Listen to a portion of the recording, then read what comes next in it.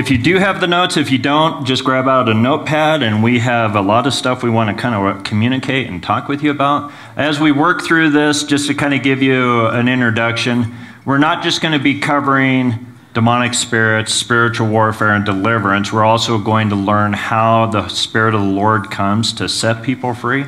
And so we'll even be taking some time to do that, where we bring people up. I'm going to model how you pray for them. Just give everyone a foundation. So please remember this as we're going to start looking into the notes. The kingdom of God is stronger than the kingdom of darkness, but we need to become what's called Holy Spirit present base, and which means we are dependent on the presence of the Lord in any form of ministry that we do, whether it's healing, deliverance, preaching the gospel. And so I'm going to tend towards that. I'm going to talk about how important it is we have the presence of the Lord to do this ministry. All right, so I think it's the very first page. We're going to cover what's called the doctrine of demons. Doctrines of demons.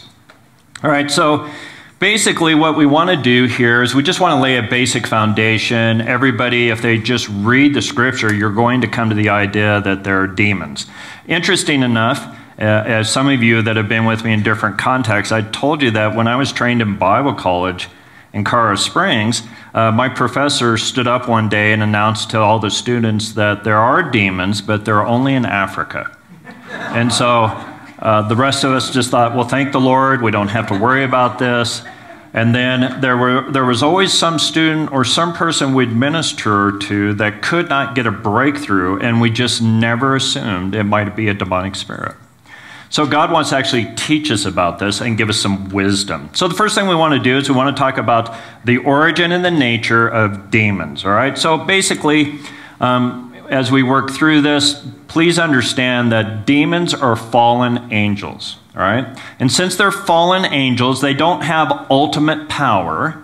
They only are given the power that God has given angels to do something. So please understand, in the order of how God has created the heavens and the earth, you have God, then you actually have man made lower than him in his image, and then you have angels and demons. So they don't, everyone's always worried about them having more power and stuff, and that's not the way the universe is set up. God has more power. You're made in his image. As you walk with him, you have authority over them. They don't have all knowledge, but they're spiritual beings, and they have intelligence, and they have a will, even though they do not have a body. So what does that mean as we start this?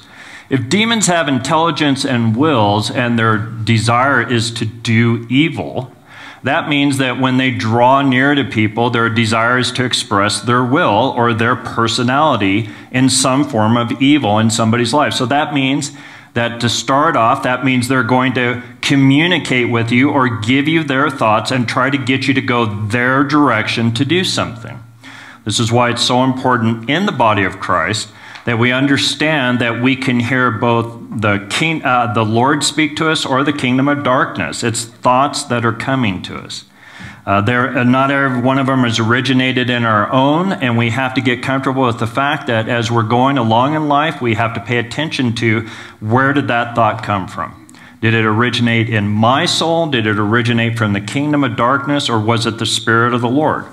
And so these demonic spirits want to express their will through people, all right? And so even though they lack physical body, they want to give a knowledge, and they want to release power to cause an evil purpose. So as we go through this, just understand the nature of demons intentionally is to do evil. They're not there to play games or have fun, and they're not cute little entities. They're rebellious angels that are resisting the Lord. And because of that, they're at war with both God and mankind. They're not our friends, they're our enemies. All right, so the influence and activity, demons are depicted as adversaries to humanity. So they have a plan. They have a plan to actually disrupt what God wants to do and to deceive people. Interesting enough, just to stop right here, you like writing little notes. The word deceive is really kind of fascinating because it doesn't just mean lie to. It means to bring people into darkness so they cannot perceive truth, reality, or experience what's called the light of Christ's glory. And so the idea of being deceived is the idea, it doesn't mean that you cannot think. It means that you are brought into a darkness, not having the ability to perceive spiritual realities. So if you watch people that communicate with demonic spirits or function in the occult, they're relating to the supernatural realm, but they have no ability to understand truth ultimately, and they're always being led around in darkness, basically. All right, so when we talk about this is what they want to do with people, they want to deceive and they want to stop God, and they do various activities. And so one of them is this. They want to cause people to engage in a sinful lifestyle. And we're going to be looking at an illustration that Jesus used about this. So Jesus comes on the scene and he says, so, when I drive out demons, and he uses an illustration of a house. When I drive out demons, I sweep through the house, I put everything in order, and then something has to fill the house. Well, when he's using that kind of language, he's trying to describe the enemy wants to come into the soul of mankind and mess everything up so they have a dwelling place. So the access point of demonic spirits is to entice people to sin and to get into what's called habitual sin. And this causes an access point for demons to afflict people. Now, demons don't just attack you emotionally, they attack you physically, which we're going to look at when we look at the gospel. And since they do that, it can be a combination of it. It could be one, sometimes demonic spirits attack you just emotionally where they terrorize you, and other times they're doing something to your physical body. Now, you should be asking this question right up front as I'm explaining the origin of it. How would I know? How would I know I'm actually dealing with a demonic spirit? Well, this is why we have to learn how to function in the ministry of the Holy Spirit. He gives us discernment, and he tells us this is what you're dealing with. How many of you, just to see where the room is at, how many of you have had any training on spiritual warfare or any background in deliverance ministry, and you used to have charts where you just read down the chart trying to figure out, okay, if they lust, they must have these 17 demons connected with it. How many of you have ever had that experience? Okay. Now, do you know why that sometimes does not work? Because you have to discover the root of the access point, and then the Lord has to tell you what you're dealing with instead of doing what's called the shotgun approach. So the shotgun approach assumes that all these demons are always clustered together, and that might not be the case. And you have to understand that the Lord wants to go to the root of the problem to deal with a demonic spirit, not have you figure out every spirit that's harassing somebody. All right, so the next one is this. So they oppose what's called the message of God, which is the fact that they do not want the gospel brought forward, and they want people in destructive behavior and spiritual bondage. Now, this is interesting. I'm just going to kind of give you an idea here. When I was in Africa several years ago, I was getting ready to go preach the gospel, and I'm behind this wall as they're doing the worship service, and I'm just trying to wait on the Lord and go, so what do you want me to emphasize, or where's your heart? And the Lord, out of the blue, just starts having a conversation with me about the influence of the demonic in the United States. And I'm like, I'm here in Africa. Why are we having a conversation about that? And I guess I needed to be separated from the United States so I could hear him about the United States. And he started laying out to me that our culture, demonic spirits, influence our culture through media to create Christians to be ashamed of presenting the gospel.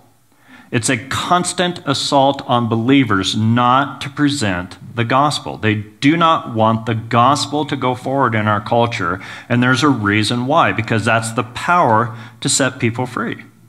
So they want you to be sensitive to people, they want you to embrace everything, but they do not want you presenting the gospel. And they're trying to get it to the point where they're saying it's actually becoming like a hate crime or an offensive thing. And it's an assault from the demonic realm through men to stop the preaching of the gospel. Okay, now let's do authority and the defeat. The Bible teaches that Jesus Christ has ultimate authority over demons and has power to cast them out. But that's true, and these are my notes, and I'm looking at them going, and I needed to add this part. Go with me to Luke chapter 10 real quick. Luke chapter 10.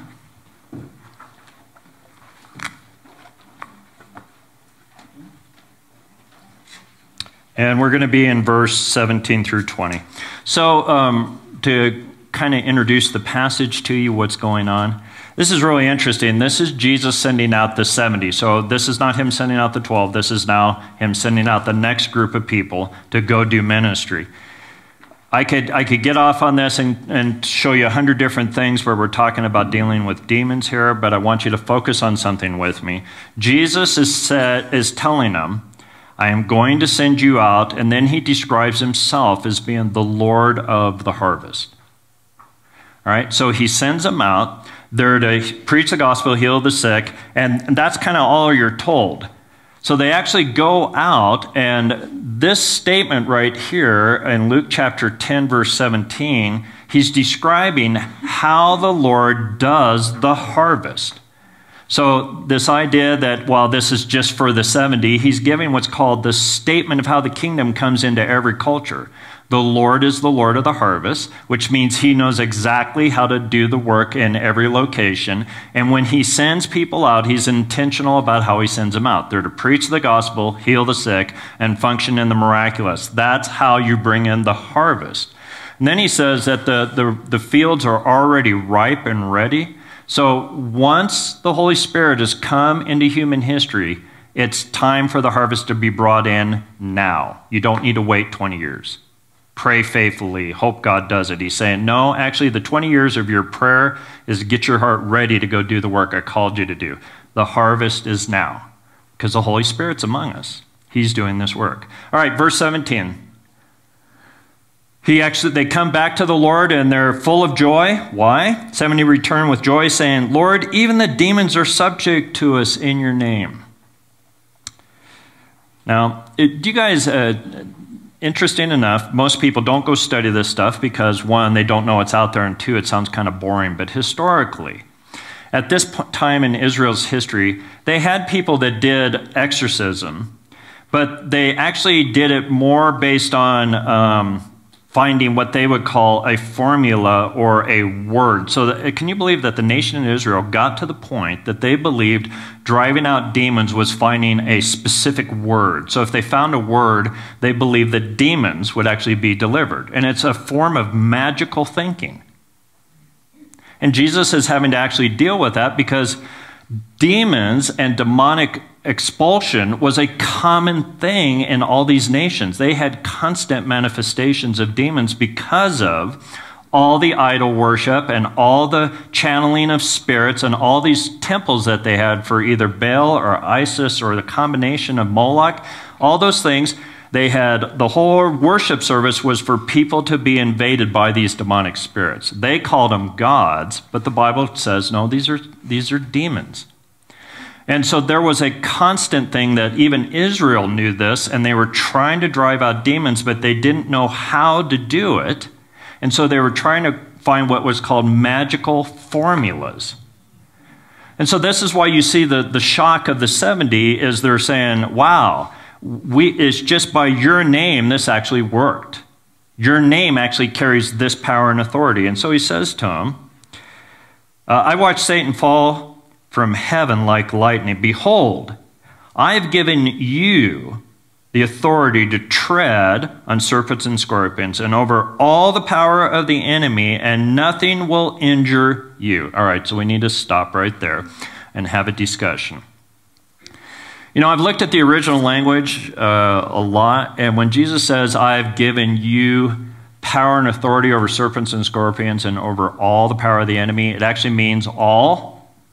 It doesn't mean, in some cases, demons still have more power and authority over you. He's saying, look, the kingdom is so powerful, God is so powerful, that demons do not have authority or power over you, only what you let them have. And also, Satan doesn't have power and authority over you. It's only what you let him have. He says, I've given you authority. So let's stop and develop authority. When we talk about authority in the kingdom of God, there's two ways that it's expressed. One is called the demonstration of authority. The other is called a position of authority. Would you turn with me to Ephesians chapter 2? And let's look at something here. Ephesians chapter 2.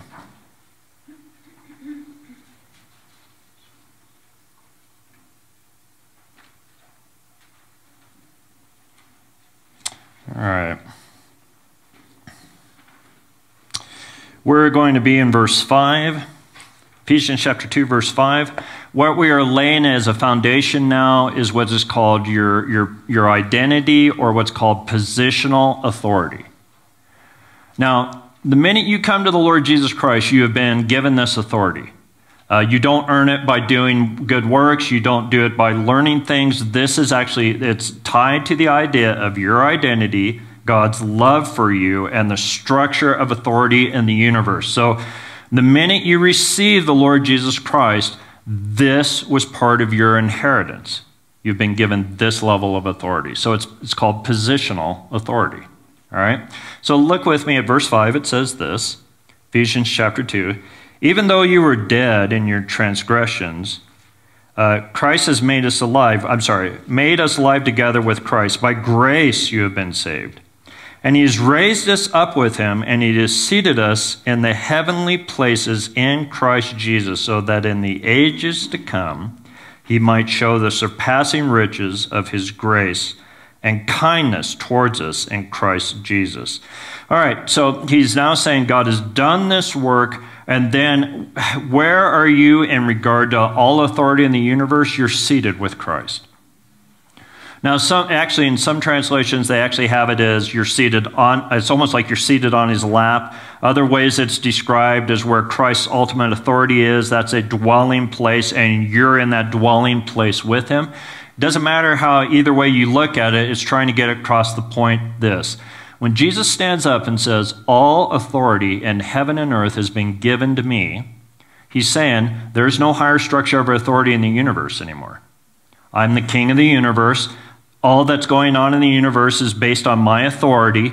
You're actually with me. You're the highest authority with me. And so there's nothing on this planet that the enemy can do that you do not have authority of in me. So that's your position in Christ.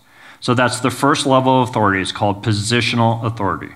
The second level of authority is called exercising authority or demonstrating authority. So how do you learn that you have authority?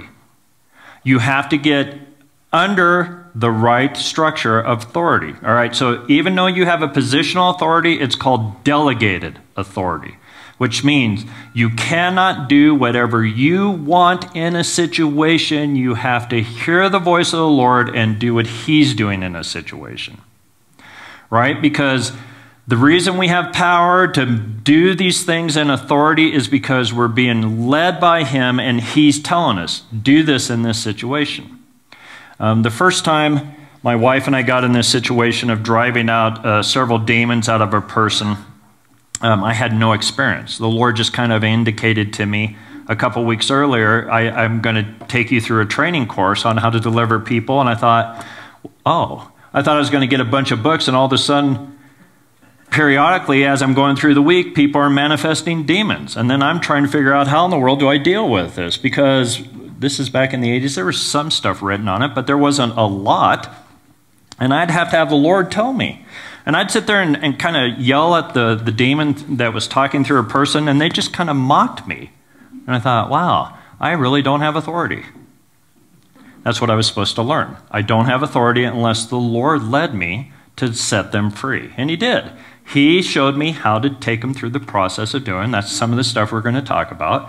But guys, you have a position of authority, but you learn to exercise it by doing what the Father is doing in a situation. You don't do it by your own initiation. All right? So let's keep moving on. So believers have been given an authority to resist and overcome demonic forces by the power of the Holy Spirit. All right? So this is a good time to just stop and show you what I'm talking about. So what I'm going to do is everyone in the room comfortable with the fact that I'm going to call on you to answer questions? And I'm going to probably pull you out of the audience periodically and minister to you. And if I point at you and I say, hey, what do you think about this? If you don't want to answer because you're made in the very image of God, you're allowed to say to me, Brian, shut up. and leave me alone. All right? But if you're willing, I'd like to just demonstrate this. So would you mind coming up here? Yeah. So the last phrase that I said here is we overcome demonic spirits by the power of the Holy Spirit. So can you just stand right here and turn towards them? All right. Do you mind? I'll tell you what I'm going to do before I do it, so you're not scared. Most people are like, I don't even know if I want to come up because most ministers punch and do all that other stuff, so I'm not going to do that. All I'm going to have you do is just put your hands out like this and just focus your attention on the Lord. And I want you guys to watch how God does ministry, because this is the foundation of doing deliverance. Holy Spirit, would you come right now and would you bring your power and your love to your daughter? In the name of Jesus.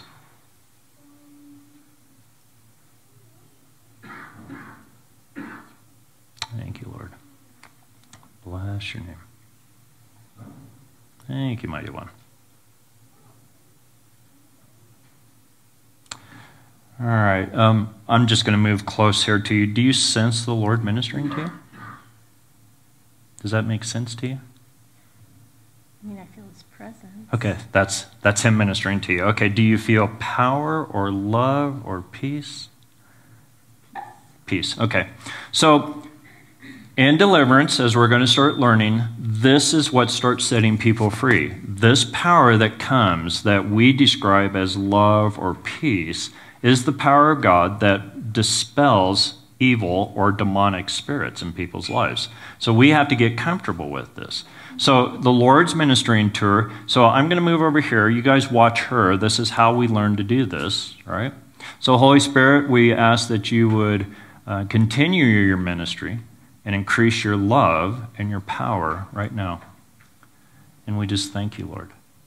And we bless your name. Now, let's say that we're in the process of doing this and someone comes up to you and says, man, I'm really struggling in an area of my life. I have terrorizing dreams, or something harasses me, or they say something like that. You want them in the presence of the Lord before you minister to them in any area of their life. Why? Because the power and the authority of the Lord is now resting on them. Strengthen her, Lord. Just bless her. We thank you for what you're doing. We thank you for your love. Just wash over her. In the name of Jesus. Amen. Wow, you did a really good job. Thank you.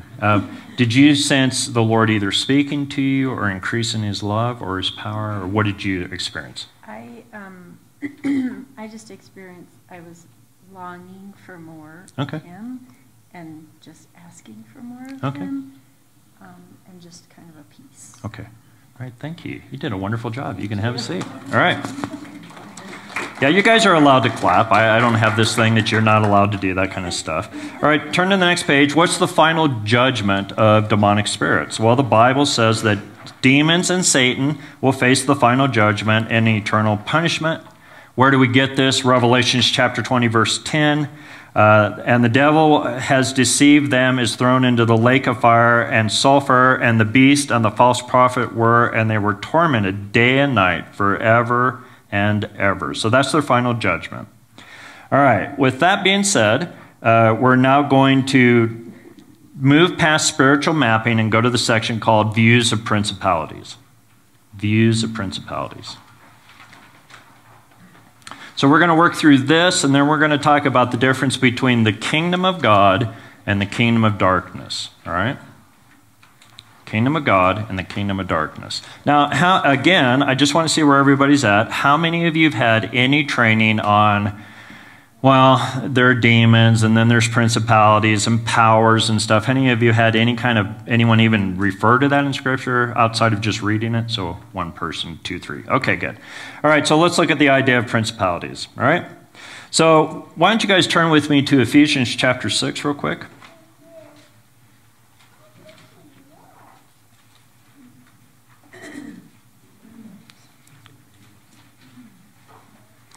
Now, the reason why I'm covering this and I want to begin to lay a foundation on this is because most people, if they get any training on deliverance, they focus on what's called individual deliverance. All right?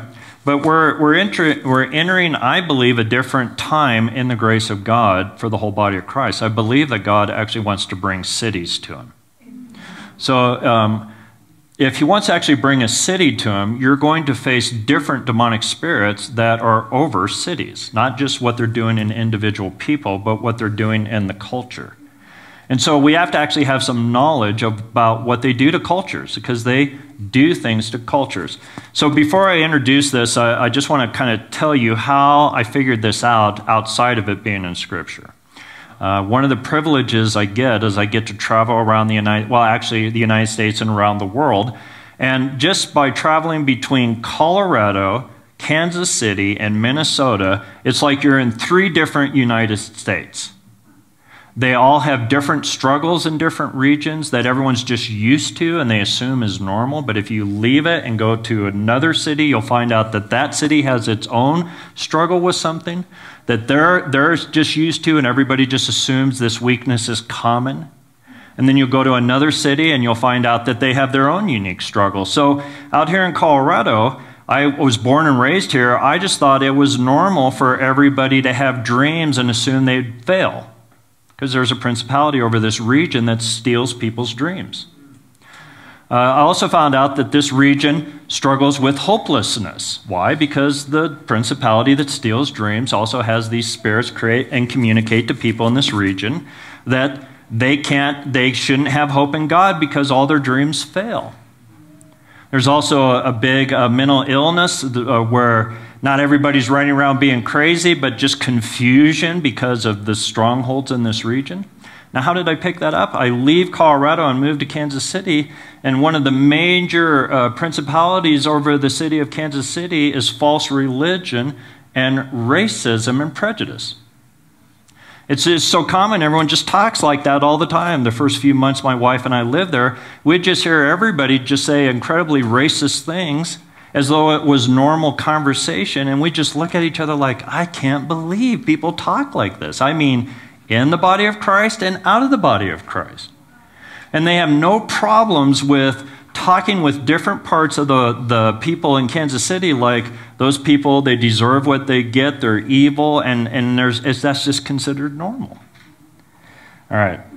So most of you are probably aware that this is going on, but just assume that's normal. Well, the Bible wants to come to you and say that's actually not normal. That's the enemy trying to exert his influence over a region because God has a redemptive plan for that region.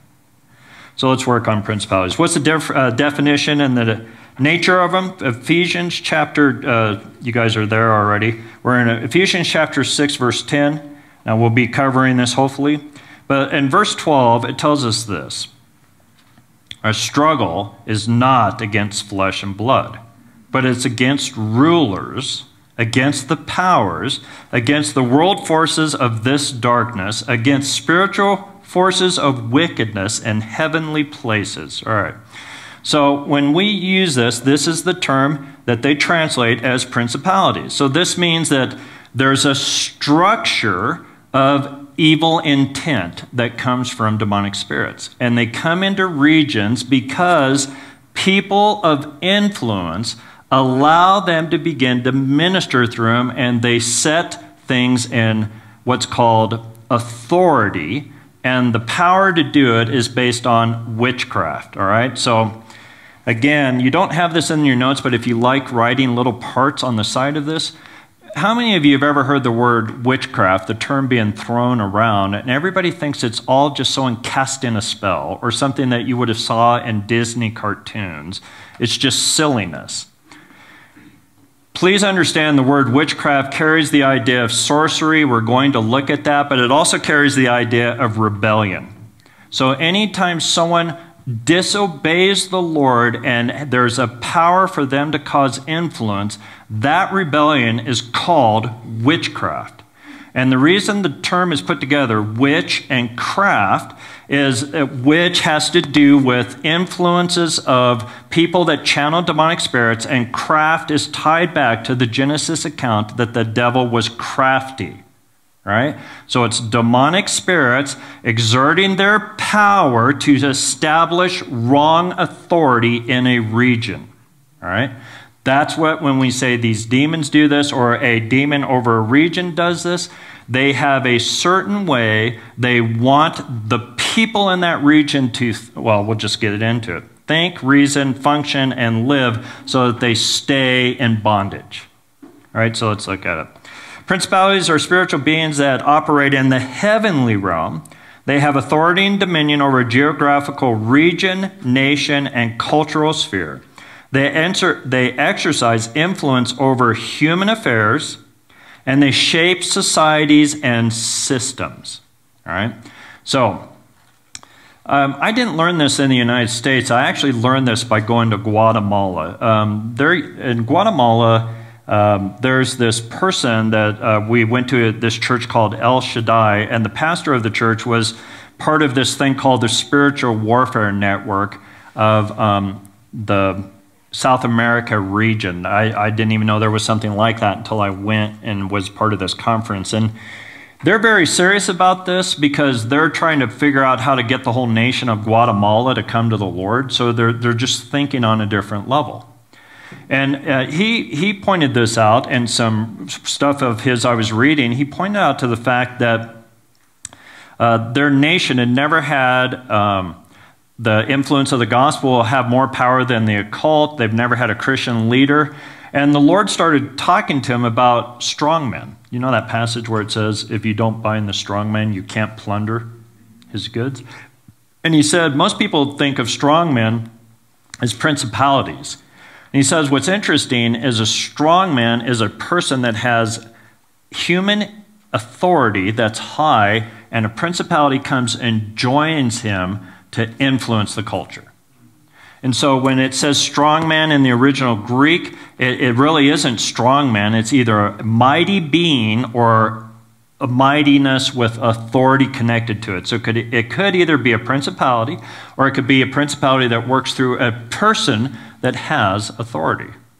So guys, cities have authority of evil that are being expressed. And they're working to influence people of authority to express their will. Why are they doing that? Because they're following the way the universe is set up. God has created men and women to be the legal authority on this planet to create either good or evil.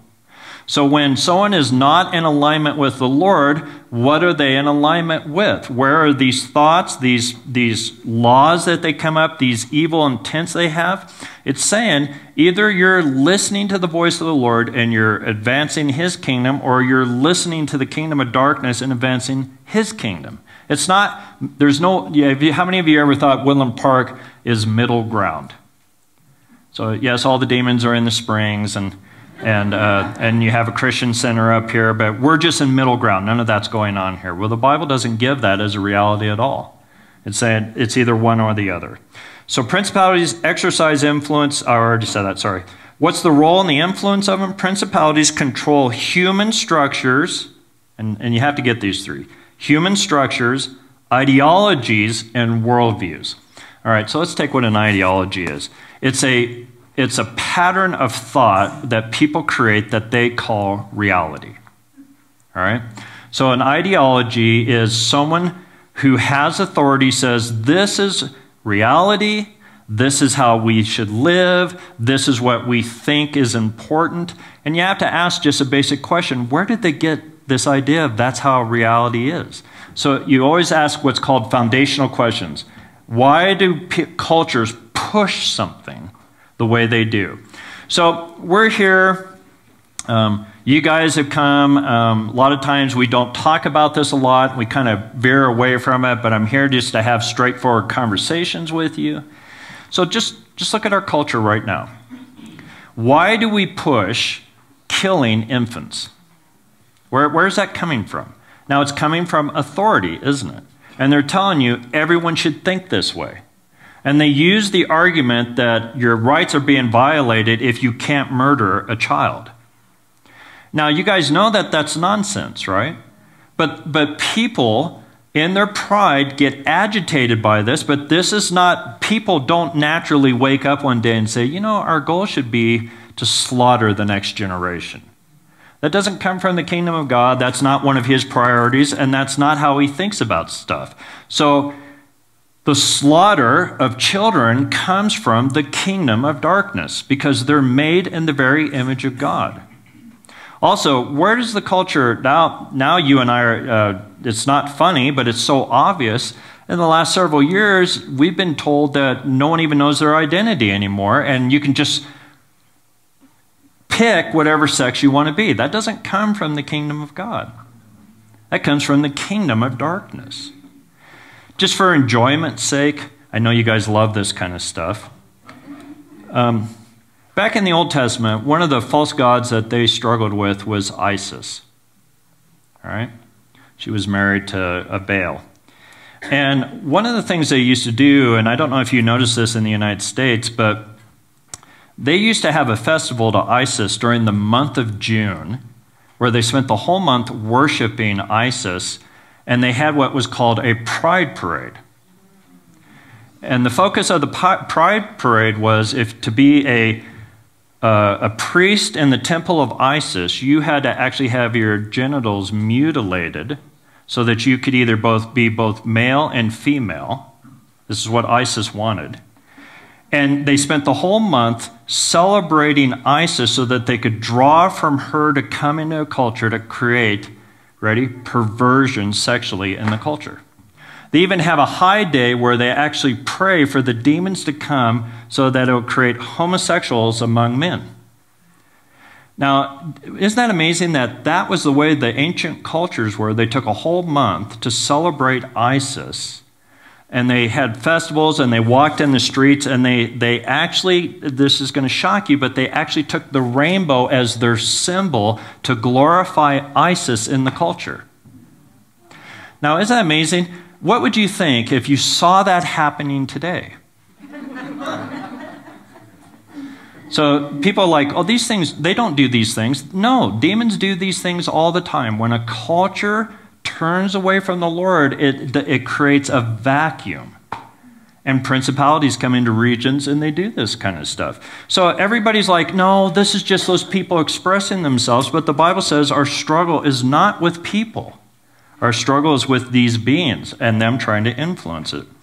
Isn't it amazing that in the day and age we live in, this is actually going on, and the church is just watching it, assuming, well, there's nothing we could do about it.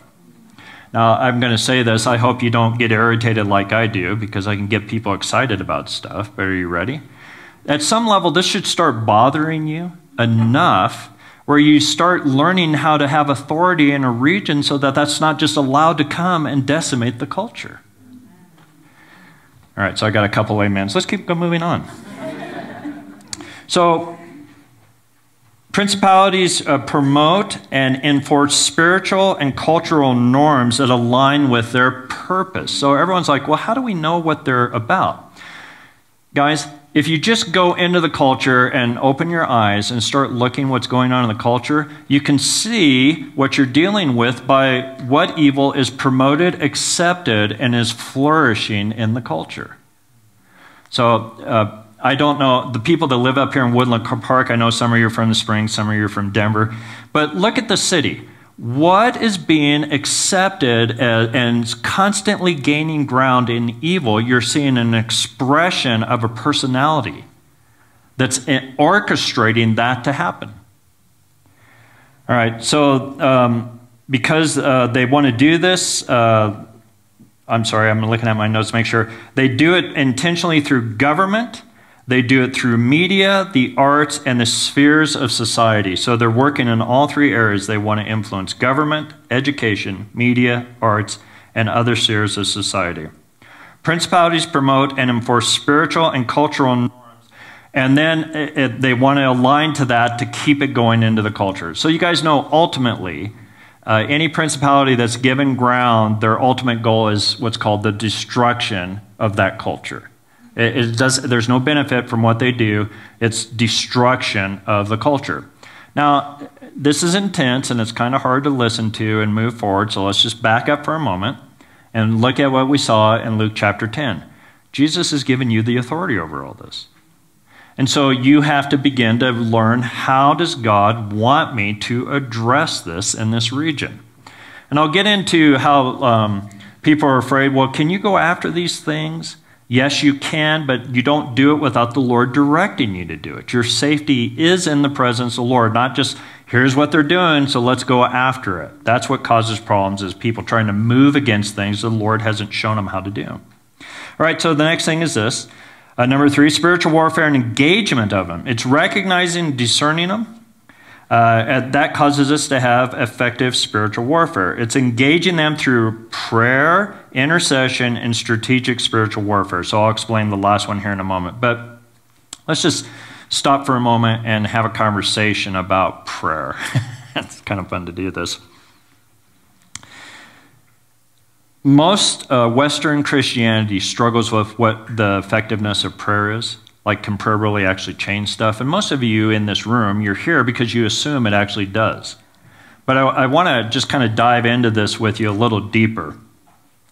The Bible actually gives several things about prayer and intercession, and prayer and worship that actually deals with what's called an invading influence of evil in a culture. All right? So why is that? When a people come in prayer, first and foremost, is relating to the Lord. When I come in alignment with the Lord, it is changing the authority atmosphere in a region, just by you engaging and praying to the Lord. Also, the word intercession, it means to cause a meeting to happen. So you're praying for someone that's engaged in evil, right? When you say, Lord, would you go meet that person? The minute you say, go meet them, a greater power is coming and binding the activity that's going on in that person's life. Also, turn with me to Psalms 149, and let's look at this real quick.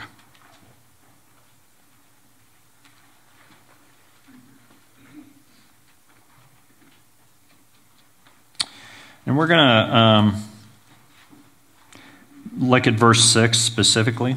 So this is talking about praise, and it's now going to use praise as a form of warfare. All right? Now, praise does what? It says, God inhabits the praises of his people. All right? Now, I'll go back to that in a moment, but look with me at verse 6 in Psalms 149. Let the high praises of God be on their mouth, and a two-edged sword in their hands, to execute vengeance on the nations and punishments on the people. Now he's saying, just by praising, look what it does. To bind the kings with chains. So why would you need to bind kings with chains? Because they're doing something evil. All right? And their nobles with fetters. So do nobles come up with really dumb ideas that are evil, that affect cultures? Absolutely. And then to execute the judgment written. This is the honor of his his godly ones. Praise the Lord. So he's saying this is the honor that God has given us as his people. When we gather and offer a sacrifice of praise, he says, you don't have to understand it. I'm just telling you how it works. When you begin to praise and worship me, I go to the leaders that are trying to do evil and I bind them from doing it. That term sacrifice of praise, so we always think of atonement, like animals you have to sacrifice, or pray, oh, I have to pray. I don't feel like it, but it's a sacrifice. That's not what that word for sacrifice doesn't mean that. There are several forms of sacrifice or forms of worship that are acceptable to the Lord, and one of them is praise. That's acceptable to the Lord. So when you praise the Lord, that's a sacrifice that's acceptable and pleasing in his sight. Why? Because of the effect we just talked about. Praise and worship affects you, but it affects the whole entire region that you live in. So, if you study any move of God through human history, you see the same phenomenon. There becomes this really high standard of prayer, intercession, and worship that goes on, and the culture keeps getting inundated and empowered by the presence of the Lord. Why? When it says God inhabits the praises of his people, right? That word for inhabit means to enthrone.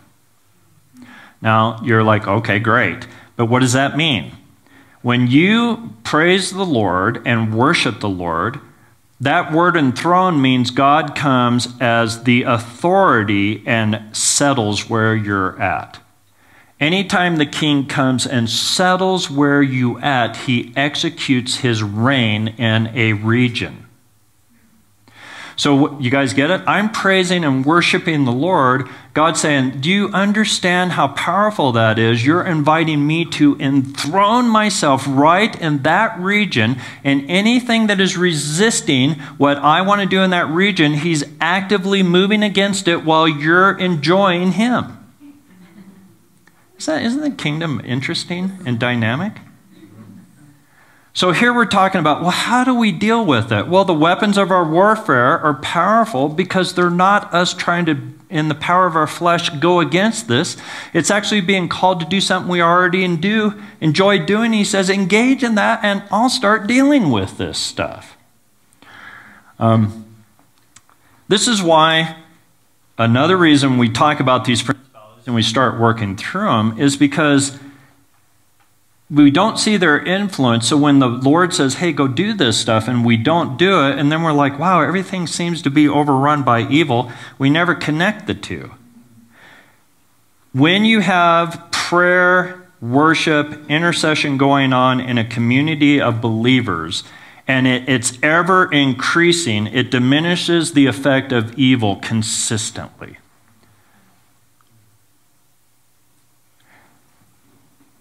Wow, I feel like I'm about to take off 20 different directions. But as we're talking about God actually changing this city, this is why God says, hey, you need to spend more than, did you know that they did a survey in Western Christianity, how long ministers spend in prayer? It's really exciting. You guys ready? How much time do you think ministers spend in prayer on a daily basis? Yeah, you know because you've heard me do this. Okay, so the answer is 5 minutes. Okay, so the average minister in the United States spends 5 minutes or less praying a day. Does anyone want to take a guess? How much time do you think the average believer spends in prayer on a daily basis? You're allowed to say, Brian, shut up and leave me alone. A couple minutes if ministers only do 5. Okay, so a couple. What do you think? 10, all right. Half an hour. I would say a couple minutes. Couple minutes, all right. Less than 5. You want to take a shot? 2, okay. Go ahead. 50 seconds. All right. You guys ready? It's 3 minutes. The average believer in Western Christianity spends 3 minutes a day. Now, isn't that amazing? Now, I didn't say you guys did that. I'm just telling you this is what's considered average in Western Christianity. So when we say, wow, it just seems like evil is just prevailing, and yet we spend little or no time with the Lord, we don't ever connect the two and say, actually, if we just spend a little more time with the Lord, we'd actually see this effect start happening. This is why there's always this obscure minister always on the saints' backs going, hey guys, let's get into a prayer meeting. Prayer really does change nations. But we think, well, standing and talking to God in a room, why does that change nations? Well, if you ever are in those groups and you start doing it and you see it actually change a nation, you get it. If you're not in it, it just seems like it's a mystery. So I have to give time, and if I do that, God will rule and change the nations? Absolutely. Don't give time, I don't obey the Lord, and then I'm confused why the culture is being overrun. That's why. All right, so let's keep moving on. So I have this. You might not have ever heard this. We're in number 4. It says identifying and mapping principalities. This is in identifying them and understanding their cultural and their historical context. So again, I'm not going to go into this in great detail, but I want to introduce this to you. Cities have histories that spirits have worked through. And so if you spend some time studying the history of a city, like I went and did a historical study of the town I lived in, which is really interesting. The town I lived in, they allowed a minister in that town to starve to death. I thought that was interesting. That's the history of the town I live in. And So they have this history where they don't support the work of the gospel, and they have this attitude towards the gospel in the town that I live in, that there's not a value to the kingdom of God. And what our town is known for, the town I live in, is poverty. We have poverty all over the place in the town that I live in. And everyone just assumes, well, that's just where all the poor people live. But we have unbelievable amount of poor people and poor communities in this little itty-bitty town that I live in, right? But one thing happened in the town we lived in. You can guys realize you can go to the public library. Someone has written a history book on your town. There was a lady. Her name was Carrie a Nation. Isn't that funny? She was a woman preacher in the early 1900s. And to stop alcoholism in my small town, she used to go from bar to bar with a hatchet, destroying bars. And we didn't have a bar in Belton for, 70 years? There was never a bar anywhere in Belton. We had one bar that appeared, and the guy got saved. So we still don't have bars in Belton. So, guys, there's influences of the kingdom, and there's influences of the kingdom of darkness. And so your city didn't just, you guys get it? We moved to our city and went, well, I'm here. This city had a whole history behind it that had spiritual influence in it. And God is trying to teach us, well, hey, actually pay attention to that, because some of the things that are considered normal that the kingdom of darkness has done, that's come from person in authority establishing it in the region. All right, let's keep moving on. We're going to take our first break here in a moment. Let's just finish with this. So when people use terms like strategic level spiritual warfare, they're talking about including things like this: prayer walks, targeted intercession, and dealing with spiritual strongholds in communities. So here in Woodland Park, if you're not from here, I'm going to tell a story. This involves Melanie, the lady that came up and prayed for me. So she's praying one day. I'm probably going to get the story wrong, so after the break, she's going to have to correct me, but this is how I remember the story. She had the Lord come to her and tell her, hey, you need to actually put a tent over here and read the whole entire Bible over the region. That's kind of how it went, right? Okay, so I got that part right. Now, why in the world would God make someone put a tent out over here and have different people from the body of Christ come and read the whole entire scripture over this region? Because you're engaging in spiritual activity. It seems silly to you, but it's exactly how God goes through communities and starts tearing down strongholds.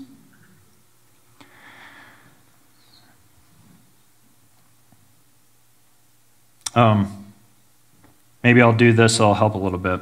When I got involved in this, I was just clueless like most of us are. We just kind of run into these things. I was invited to a town called Fairfield, Iowa. And in Fairfield, the Maharishi that trained the Beatles to do transcendental meditation, his world headquarters, he goes to this small town in Iowa and purchases basically the college. And if you've ever read This Present Darkness, I believe that Frank Peretti just went to Fairfield, Iowa, and then wrote the book. All right? The city is controlled by the Maharishi. Do you know it's illegal in the United States to make up any other currency that's not your currency, and they have their own currency there. And no one from the federal government ever comes and confronts them on it. I mean, it's just amazing. They've influenced every church to practice transcendental meditation. Now, do you know that practicing transcendental meditation is channeling spirit guides or demons? And they have the Christian churches, except for one, teaching their congregants how to practice transcendental meditation. So I get invited to that city to teach the school of the prophetic, and I'd have one or two people show up, and I'm like, what in the world is going on? And I kept begging the Lord, please don't let me go here anymore. And the Lord said, no, you're here on purpose. I want to train you on stuff. So guys, how many of you would do meetings for 5 years with one person showing up? Well, I guess I would, because I did it for 5 years. And we would get done with the meetings, and the first year I had to just stop being discouraged. I just thought, wow, I'm just wasting my time. And the Lord, every time I'd pray, and Lord, really? I'd even beg him, please let me not go there anymore. And the Lord's like, no, you're required to go there. I'm training you to do something. So I'm there. After you do meetings with one person and you learn to stop getting discouraged, then God started, the person that was traveling with me, the Lord started having conversations with us, both of us, and we'd just start talking to about it. It's like, it's interesting. The Lord told me that we're actually supposed to go around the campus and start praying and burying scriptures in the ground. And he'd say, oh my goodness, the Lord told me the same thing. So the next month we were going, we get done with the training with one person, and then we'd sit there and go, all right, well, let's ask the Lord what we're supposed to do. And we would start following the Lord. Now, guys, they have security guards at this campus, so we'd have to wait for them to drive by and then run as fast as we could, dig a hole, put the scripture in there, pray the blessing of God, and run back to our cars. I mean, and we're both in our 30s and 40s, and we look like teenagers. And then another month, the Lord's teaching me about what's called an offering of salt. Did you know there's an offering of salt in the Old Testament? I'd never heard of that. And so the Lord's saying, okay, so I want you to go to each one of the gates, and I want you to take water and anoint it and put it on the gate, and then I want you to throw salt on it, and I want you to bind every spirit. And I'm just like, where is a manual to do this? I mean, we're having to do it by the Lord leading us. Well, what starts happening? We start hearing that they can't channel their spirits anymore. They're having a hard time with it. And then all of a sudden, one of their main gurus gets saved. So do you guys get it? These silly little things that God leads us to do, we think, this doesn't make sense, I don't understand it. And yet, if God leads it, it's just like how he led the nation of Israel. Do you remember? He led them to take a city by doing a worship service around the city 7 times. His weapons or his tools are completely different than ours, all right? So when we do this kind of stuff, a stronghold, ready?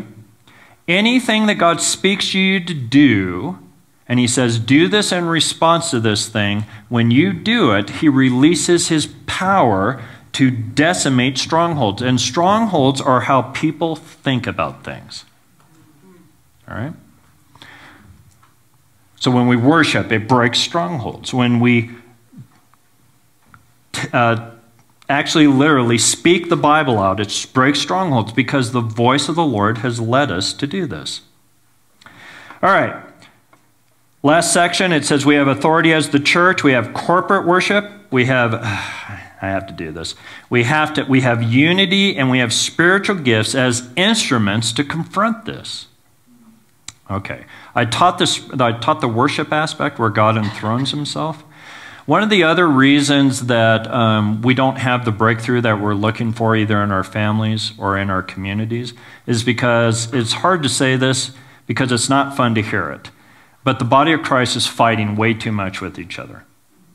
And there's a psalm, I'm not remembering, I think it's Psalms 143 if I remember right, but it talks about God has a commanded blessing that he pronounces on the believers when they dwell together in unity.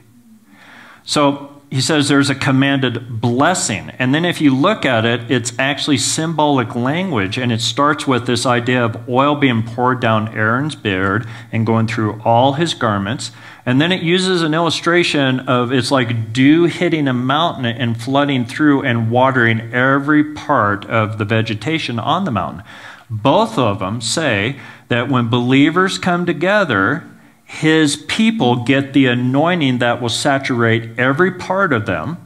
So everybody in the community will be blessed when the believers come together and dwell together in unity. And the mountain represents nations. And so if the believers will come together, God says, I'll command a blessing that'll come to my children, and then I'll hit the culture. And that idea of it hitting the mountain with dew represents refreshing and blessing that only comes from the Lord. So protection for your culture against crime, the businesses flourishing, people actually succeeding instead of fighting stuff. God said, I'll command a blessing to hit. And it'll start at the top, and it'll just work through every part of the culture where the culture recognizes we're blessed by the Lord. So isn't that amazing? we can do most of us do the first part. We all gather in our buildings together and we worship the Lord, but the body of Christ in the community doesn't recognize their identity. And you guys get it? You're missing the spoken blessing that God wants to release. And I've thought about this. You guys tell me I'm still working on it, but I don't think you can get the body of Christ to come together in unity over doctrine. Now, don't get discouraged. I hang out with teachers all the time. We love arguing Scripture. It's kind of fun. It's like, how do you see this passage? This is how I see it. So you're not going to create unity by getting 10 teachers from 10 different groups saying, let's all preach and agree on the same doctrine. That just isn't going to happen. But I think you can create unity by having worshiping sessions where the community comes together and worships the Lord. Did you know that as I was explaining that stuff in Brazil, they've been under what they would call a revival for the last 25 years, and the leaders in that region actually have stadiums that they rent out, and the believers gather for all night of just praise. Can you imagine all night praise and worship? And they're not trying to resolve their doctrinal issues, they're just gather the body of Christ for praise and worship in stadiums every Friday night to Saturday. Isn't that amazing? And God has broken the power of the cartel in that nation. God has caused this move of the Spirit, and it constantly is going because the body of Christ understood what the Scripture said. So if we're going to break what principalities are doing in regions, we don't have to sit there and yell at them. We have to start worshiping the Lord and calling the body of Christ to come together to celebrate the Lord together. Then He'll have us speak to things and deal with things. We have to build the proper foundation. All right, so guys, take your notes, close them for a second. Let me pray a blessing on you. Let me explain real quick, if you don't come here to this congregation. The restrooms are literally, you head out this doorway right here, and you turn and go down the stairs. And when you come down the stairs, like we're downstairs, the first turn, there's a doorway that goes to the left. You just take that, and the men's and women's restrooms are right there. All right? So I'm going to pray a blessing over you. We're going to take a 10-minute break, and then we're going to come back. All right? So please join me. All right, so Lord, as we begin to work through this,